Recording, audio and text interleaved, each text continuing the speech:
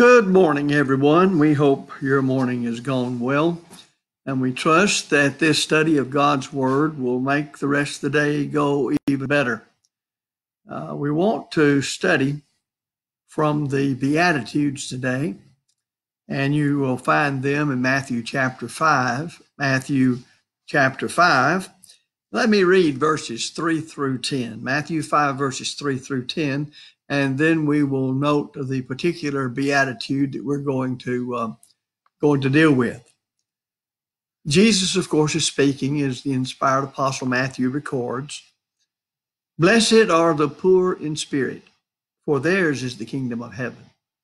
Blessed are they that mourn, for they shall be comforted. Blessed are the meek, for they shall inherit the earth. Blessed are they which do hunger and thirst after righteousness, for they shall be filled. Blessed are the merciful, for they shall obtain mercy. Blessed are the pure in heart, for they shall see God. Blessed are the peacemakers, for they shall be called the children of God. Blessed are they which are persecuted for righteousness' sake, for theirs is the kingdom of heaven. And of course, for a couple of verses after that, he elaborates upon being persecuted for righteousness. But here's some general remarks in understanding the Beatitudes that we want to notice before we get to the particular one we'll study today. As I said earlier, these Beatitudes began what we know as our Lord's famous Sermon on the Mount. And you notice that the whole sermon deals with one's character, proper, correct character traits. Specifically, those character traits that will characterize citizens of the kingdom of God. Well, of course, that means that if you desire to be a citizen of the kingdom of God, or you're already a citizen of the kingdom, then we should study diligently and understand the contents of this sermon. Now, some comments more particularly about the Beatitudes. I like to think of them as beautiful attitudes, beautiful mindsets. And you'll notice that each Beatitude has a particular form. Now, notice this. In each one of them, there is a declaration of a blessing. There is then a description of the state of mind or attitude, and then there is the record of the disposition of the blessing.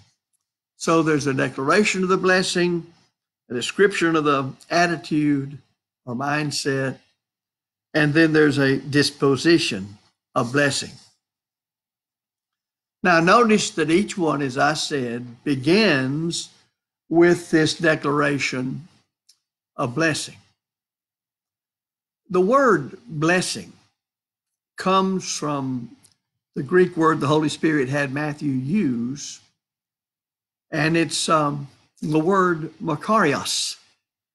And it carries with it the idea of contentment, peacefulness, blessedness. Here is when a state of mind exists that, as far as God is concerned, and that's what we're interested in here, God's viewpoint of the matter, that these are beautiful attitudes. And every citizen of the kingdom of heaven will develop these attitudes. You notice then the description of the attitude once it's declared, and then you notice the disposition of the blessing. And what does it mean? Well, it means the actual blessing itself and the very reason for it. So we know then the result from possessing this state of mind, this mindset, this attitude, this beautiful attitude described. Now, those are some general observations of Sermon on the Mount and the Beatitudes. And I've chosen today simply to look at the one that is, blessed are they that mourn. Blessed are they that mourn. That within itself is a very interesting study, I think, because we need to know the relationship between mourning, mourning, and being comforted as the scriptures, God's word, enlightens us. Thereby, we should be helped to understand the benefits, and that's what Jesus wants us to know, of mourning and the very nature of God's comfort for those that mourn, because the Lord pronounced a blessing on them. So let's look at some characteristics of mourning. In other words, what does it mean to mourn? Well, of course, we'll examine this first of all, just in the general meaning.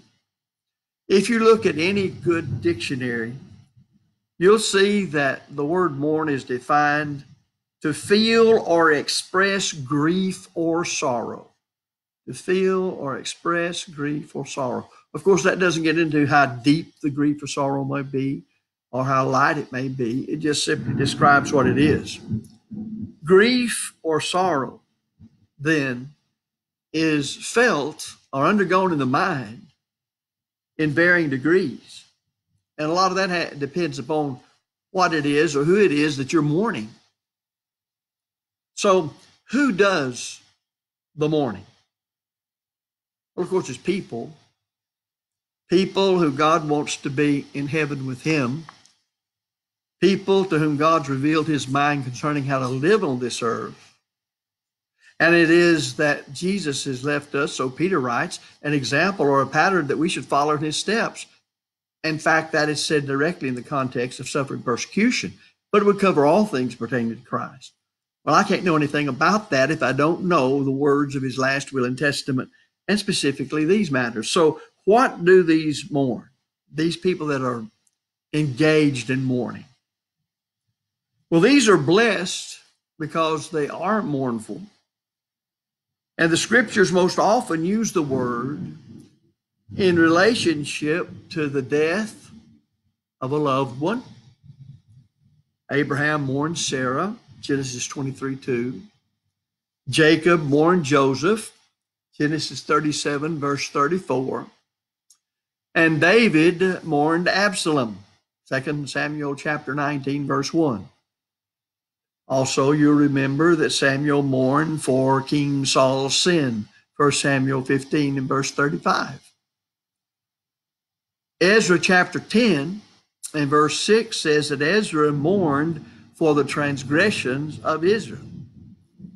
And Nehemiah chapter 1 and verse 4, the record declares that he mourned the destruction and the desolation of Jerusalem. Well, this raises this question for us to make this a practical application to those of us today who would be citizens of the kingdom or who are trying to develop these characteristics as citizens of the kingdom. Who do we mourn today? Or better yet, let's ask what? What do we mourn today? Well, the death of family members. We mourn the death of friends. We also mourn those who are involved in sin and will not repent. We see all kinds of calamities that come upon people around the world, even as we're experiencing at this time. We also mourn the ignorance of people. As God said through the prophet Hosea, my people are destroyed for lack of knowledge. That's all ignorance means, a lack of knowledge. Well, how can you serve God if you don't know anything about how God wants to be served? So 2 Timothy 3:16 and 17 tells us that's the reason that God has given us his word. We might raise this question at this point. Why do these mourn? That is, those that Jesus pronounced the blessing on. We can say that they mourn because of injustice. In Proverbs chapter 29 and verse 2, The scripture reads, when the righteous are in authority, the people rejoice.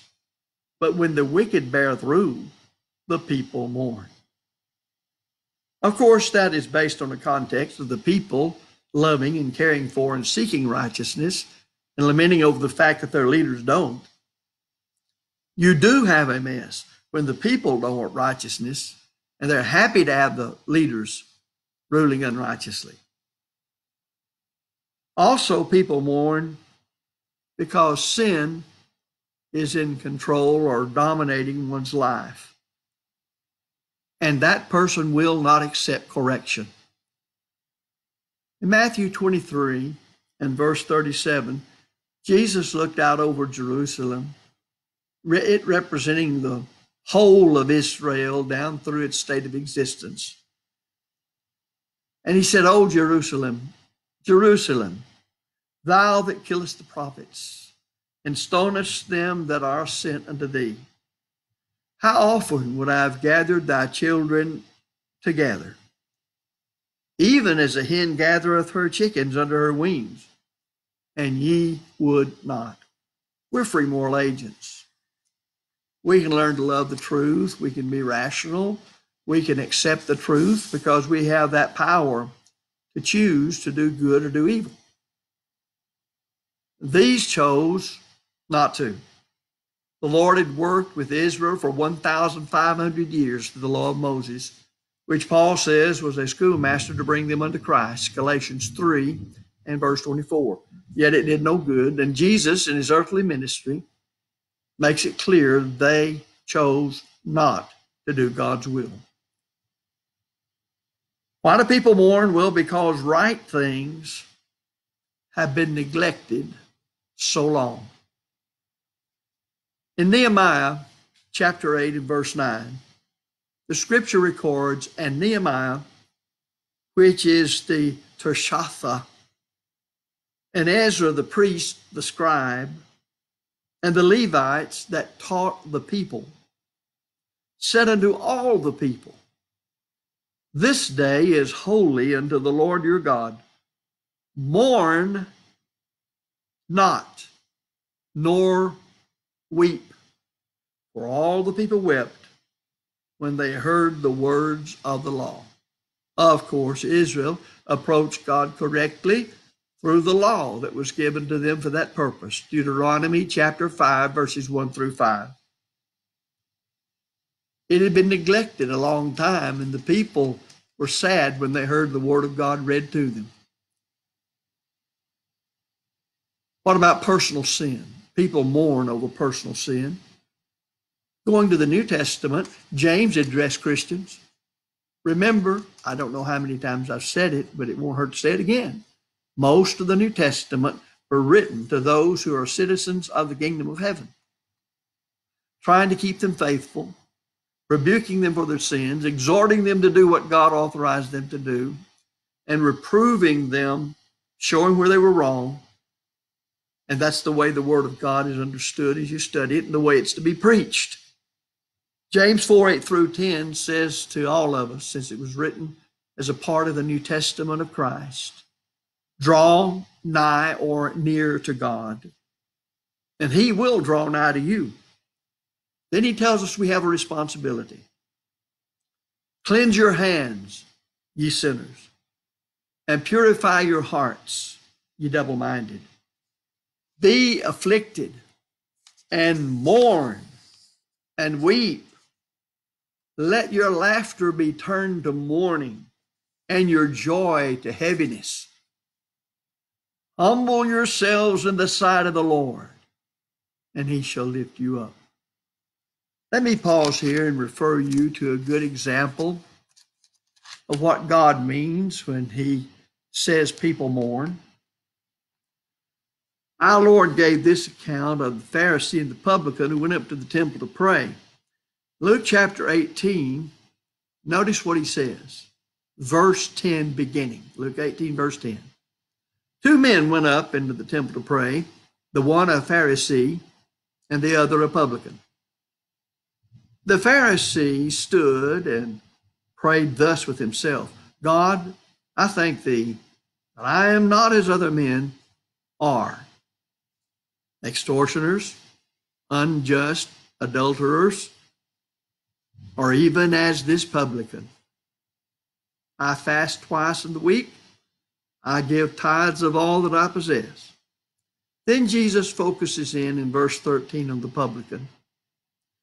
And the publican, standing afar off, would not lift up so much as his eyes unto heaven, but smote upon his breast, and saying, God, be merciful to me, a sinner. That's as good an example as I can give toward how God wants man to see himself, since all have sinned and come short of the glory of God, Romans 3:23, and the wages of sin is death, Romans 6:23.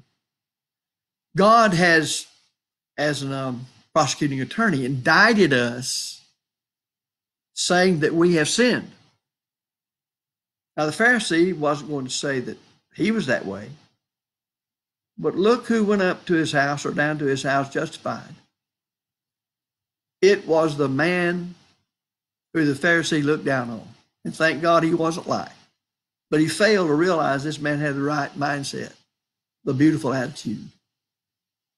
And he was blessed because he recognized the indictment was true.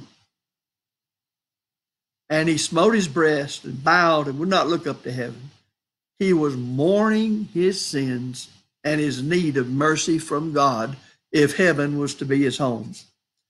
And that's as good of an example as blessed are they that mourn, because it all doesn't have to do with loss physically of a loved one or a friend or some valuable piece of property. It also has to do with how you view yourself. And we all want to do that the way God views us. And Jesus just gave us how God viewed two men. And we need to learn to have that kind of contrite heart, that when we've done all we know the New Testament says we ought to do, all we've done is our duty. We need, therefore, the mercy and grace of God. A citizen of the kingdom of heaven has that attitude, and he develops it continually. Now, what blessings are associated with mourning? First of all, we'll say sobriety. Sobriety. Facing reality, seeing it for what it actually is. In Ecclesiastes chapter 7, in verse 2, it is better to go to the house of mourning than to go to the house of feasting. For that is the end of all men, and the living will lay it to his heart. In other words, face the reality of it. It's appointed unto men once to die, and after this the judgment, Hebrews 9:27. It's better to realize the design and purpose of life in the flesh, how brief and uncertain it is, and that our duty here is to fear God and keep his commandments. So that's the whole duty of man. Remember, James said, as he wrote to Christians, that our life is like a vapor. It appeareth for a little while and then vanisheth away. Well, as we look at sobriety as one of the fruits of mourning correctly and how that blesses us, we also see it gives us wisdom. Knowledge alone is the beginning of wisdom, but wisdom is how to use what you know. It comes from experience. The heart of the wise is in the house of mourning, while the heart of fools is in the house of mirth. Ecclesiastes 7 in verse 4. A long, long time ago, and you don't know sometimes when you're a young person how much certain choices mean to you as life goes on. But I learned as a teenager to listen to people who were much older than me and had been where I had not been, who had proven their knowledge of the Bible, but had it exercised. And wisdom came from them. I couldn't very well listen to people my age. They had no more experience than I did. And some of them, of course, didn't care one way or the other about what the Bible said. That's why the Bible lets the old person represent wisdom. So many young people like Rehoboam, the son of Solomon, turns his ear away from the older wise men and listens to people his own age. And we see where that went. Well, there's sobriety that can come from mourning. There is wisdom that can come from mourning, but also humility. Remember the prayer of the publican and what he said about himself? In James 4:9 through 10, James 4:9 through 10, James addressed these Christians by saying, be afflicted and mourn and weep, and let your laughter be turned to mourning and your joy to heaviness. Humble yourselves in the sight of the Lord. Now, what's the result of that? And he shall lift you up. What was the end result of the attitude of the publican who wouldn't even look to heaven but smote his breast as he stood afar off and said, be merciful to me, a sinner? Jesus said he went down to his house justified. Now, who is it that doesn't want to be justified in the eyes of the Lord? Well, we're seeing some of these blessings of mourning, what it means to mourn, and mourning for the right thing. I don't know of anyone who has become a Christian as a process.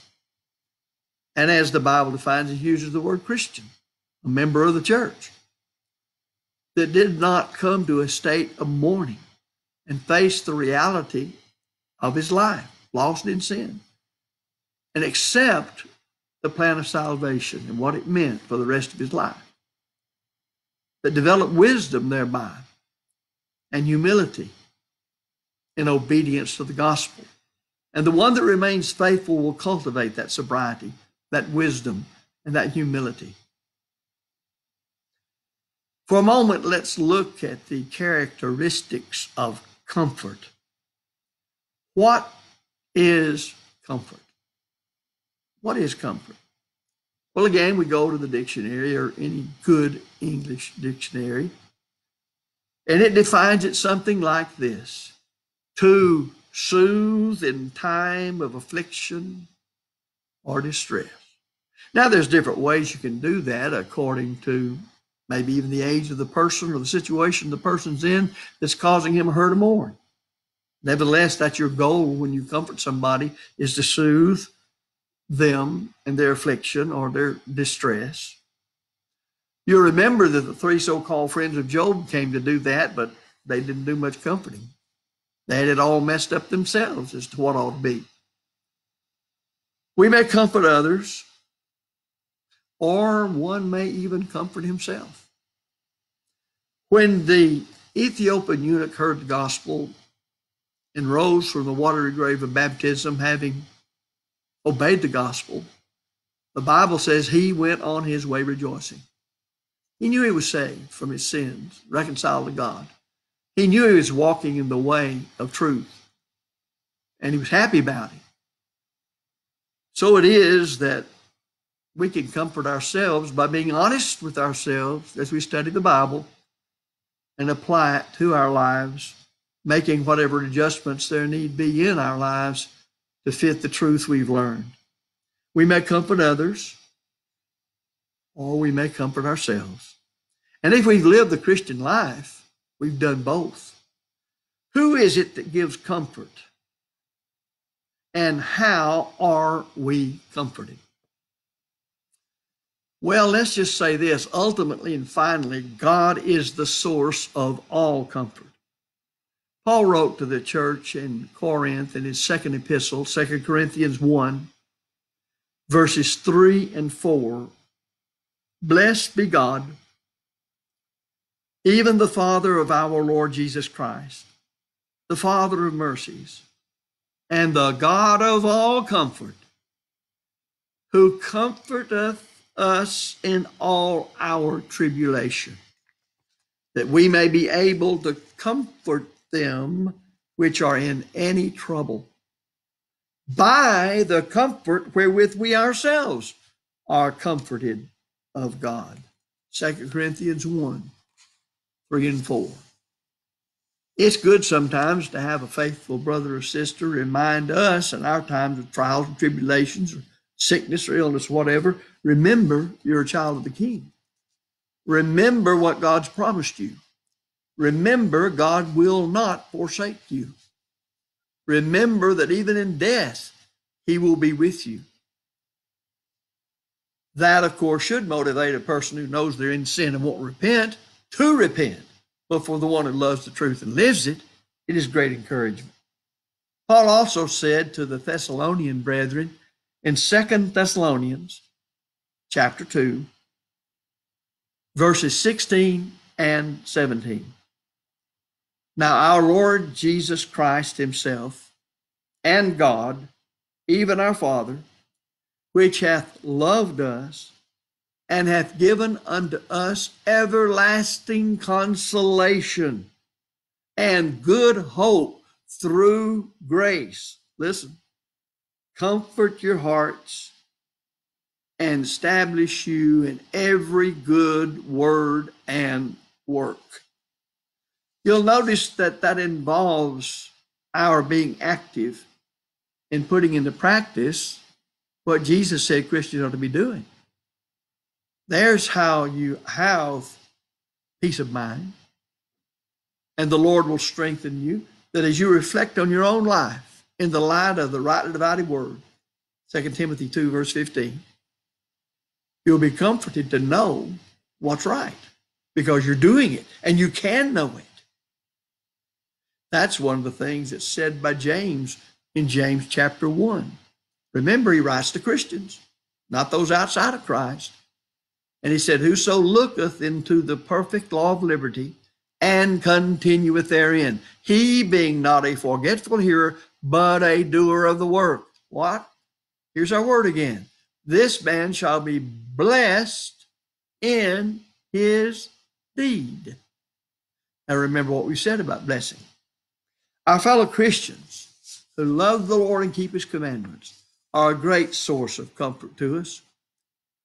Paul also said to the Thessalonians in 1 Thessalonians 5 and verse 11, wherefore comfort yourselves together and edify. That means spiritually build yourself up. Edify one another. And then he lets us know this about them, even as also you do. In other words, don't stop what I know you're already doing with one another. Again, we notice chapter 5, verse 14. Now we exhort you, brethren, warn them that are unruly, comfort the feeble-minded, support the weak, be patient toward all men. That's how you keep yourself straight, as well as be what God expects you to be toward all others. Of course, God's good word gives us comfort. When Paul, as the Spirit guided him, wrote Romans 15:4, he said the Old Testament Scriptures gives the Christian comfort. For whatsoever things were written, he says, comfort of the Scriptures. Whatsoever things are written for our learning, then they comfort us. They let us see that faith, whether it's the patriarchal age, the Mosaical age, or the Christian age, has always come by hearing the Word of God. Romans 10:17. That faith is always saved when it was an obedient faith. Read Hebrews chapter 11. And today, faith doesn't by itself alone save anybody. But Hebrews 5:9 says that it's an obedient faith that saves us. This is a point that cannot be overlooked. Now, this ought to be emphasized. Being comforted does not, I say it does not mean that we will not have problems or difficulties. The comfort that God offers and the one to whom Christ blessed comes from knowledge. The knowledge of the truth. Think about that for a minute. Another very common scripture that we use most often. If you continue, Jesus said, in my word, you'll be my disciples indeed. And ye shall know the truth. And the truth shall set you free. Not only free from sin, being forgiven, but free from the anxiety and the affairs of this present world that dominate most people. Now, what is comforting?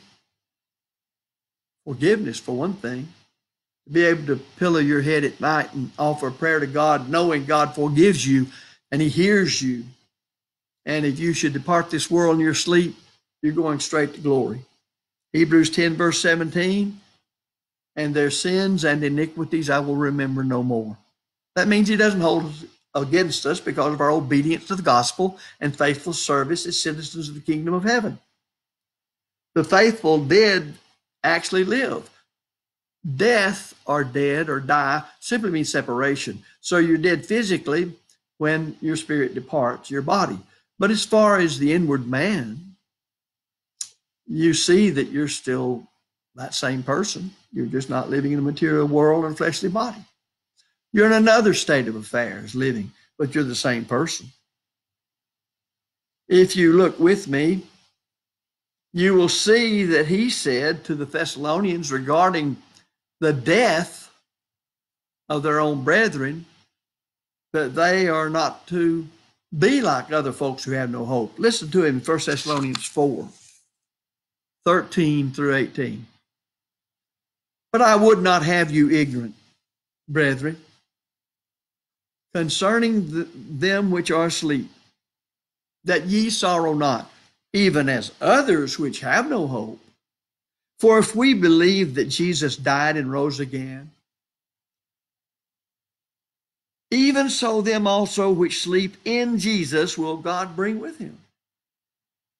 For this we say unto you by the word of the Lord, that we which are alive and remain unto the coming of the Lord shall not prevent, which means in the King James Version, precede them which are asleep. For the Lord himself shall descend from heaven with a shout, with the voice of the archangel, and with the trump of God, and the dead in Christ shall rise first. Then we which are alive and remain shall be caught up together with them in the clouds to meet the Lord in the air, and so shall we ever be with the Lord. Now, how did the Holy Spirit have him handle that and apply it when he originally wrote this?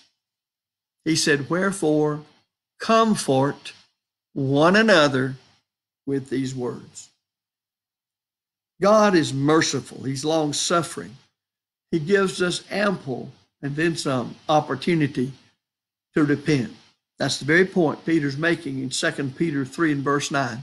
The Lord is not slack concerning his promise, as some men count slackness, that is, concerning his second coming, but is long-suffering to usward, not willing that any should perish, but that all should come to repentance.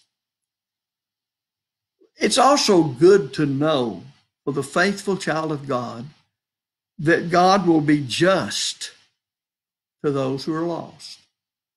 In Revelation 15 and verse 3, the scripture reads, and they sing the song of Moses, the servant of God, and the song of the Lamb, saying, great and marvelous are thy works, Lord God Almighty.